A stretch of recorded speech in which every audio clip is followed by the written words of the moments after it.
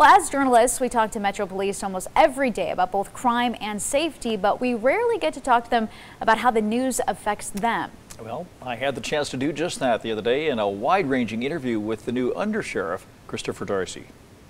There are just different police departments. He's the most influential Metro officer you rarely see.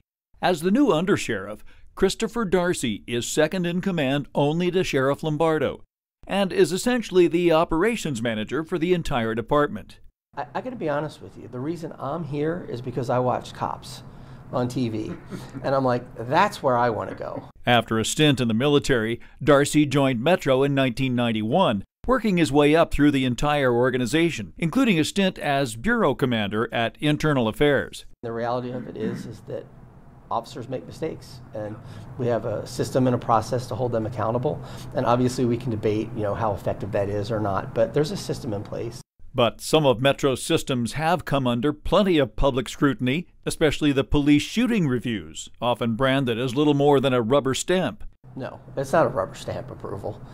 We go through a very arduous process of looking at that event in two different levels. One was the force appropriate lawful, right? Was it lawfully used, and did that employee essentially commit a crime, right? And that's a review that's conducted with the district attorney. But additionally, we look at it from a tactics perspective. The undersheriff is quick to say that the officers in his command are people too, that they see and hear all the things being said about them, especially the recent demands to defund the police.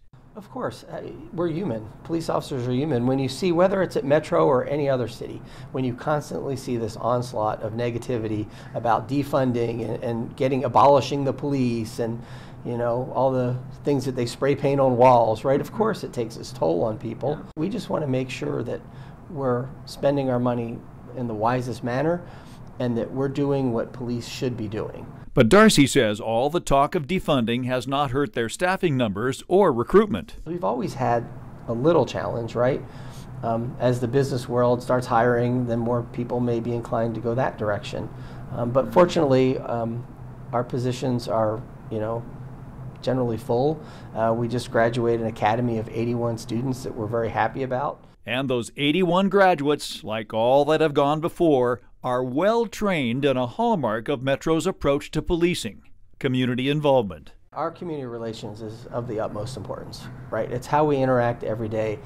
And we have units that are dedicated to just doing that. However, we expect it from all of our officers. That traditional aspect of policing where an officer knows the beat, right, and walks through the neighborhoods and walks through the community and knows the business owners, that knows the religious leaders in that community, and have that kind of interaction so that people will continue to trust us. And they realize that we're people too, and then we can solve the problems together. In part two of my conversation with the undersheriff, we touch on the use of body cams, diversity within the department, and how the police filter online noise to leverage the internet in their work.